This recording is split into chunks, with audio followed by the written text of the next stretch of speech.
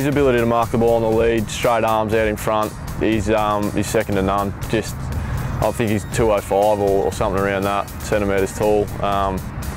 So high ball coming in, you're at a fair bit of a loss to be able to bring it to ground. But I think the thing with him is if you can body him up and take him off the line of the footy, as with most key forwards, it makes it a lot harder for him to take the catch.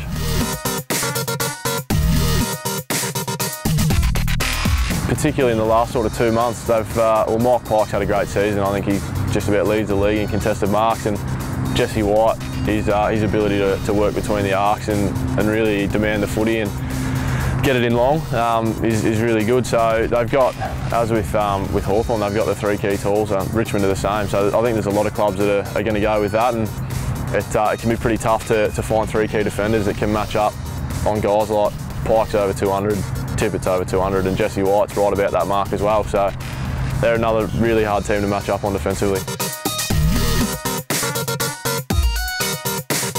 It's going to take a bit more work in the gym to be strong enough to really compete with him. He's probably, him and Tom Hawkins are probably the 2 strongest blokes on the footy field. So yeah, being able to work him off the line's hard to do, but again, it'll be a nice long pre-season, and we've got plenty of time to work on that before next year.